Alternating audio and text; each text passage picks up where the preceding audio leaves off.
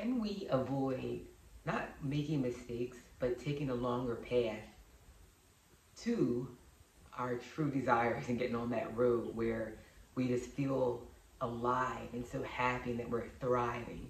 Is there a way to avoid, let's say somebody is in a relationship or a marriage, and after 20 years or 30 years, they decide, okay, it's time for me to get divorced. Like, aren't there signs that we see beforehand that we might be pushing aside? And can we get off that? Does it have to take X amount of years? Can we do it in an instant? I believe we can. I believe that our human attempts to override the system, override those signs that it sees, because logic is still hardwired into our programming, and it wants it to be what it wants it to be, and it thinks this is the easier road because it's already in it. So, with all that said, how do you get ahead, so to speak? And that's always going to fall back into trusting the divine, trusting the invisible, which is so challenging to do, especially in the midst of things. And it's about choosing what's choosing you. So we know what that feels like. It's effortless. It's no effort. It comes easily. And we're just flowing, and whatever it is, a job or a relationship, it just comes so easy. But when we're not choosing what is choosing us, there is stress. We're trying to force our way. We're trying to make something work. And I'm realizing that it's not as clear cut as it seems to be, right? When things happen and find their way into our lives and to us, we try to then take it and say, I know where this is going. This is for this. I had a desire for, and it's showing up in this manner. So I can take it the rest of the way, use my effort, show up, and just put so much energy into this, and it's going to work out. Thanks, God, for handing me this part. I got the rest.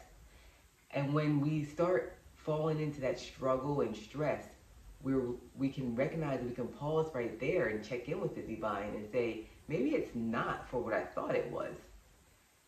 Now that's the challenging part, because it just feels like it's the programming. That's the only thing that could fall back to, is the programming of the avatar has to recognize that in this game, some people call it, that a true partnership is realizing the human will never, ever, ever, ever know. It can only perceive, it can only receive, and say thank you, and really pull the divine in to ask for guidance along the way for the entirety of it, because it's not always what it seems. And that is allowing what's choosing you, because you're not doing any part of this. You as the avatar isn't doing any part of this. Even when people have asked me, how do I find my passion in life? Your passion finds you. It's through your alignment. It's through you returning to that space of allowing our heart to be our eyes, because they always were. And when we can settle in that and realize just how little we actually have to do, yes, there's inspired action, but that's different than trying to just effort our way through because we believe it's supposed to be a certain way.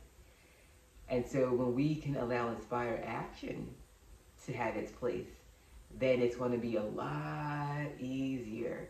And so what we can welcome into this entire experience is curiosity. To say, I felt the download, I felt the desire, it feels like it's for this.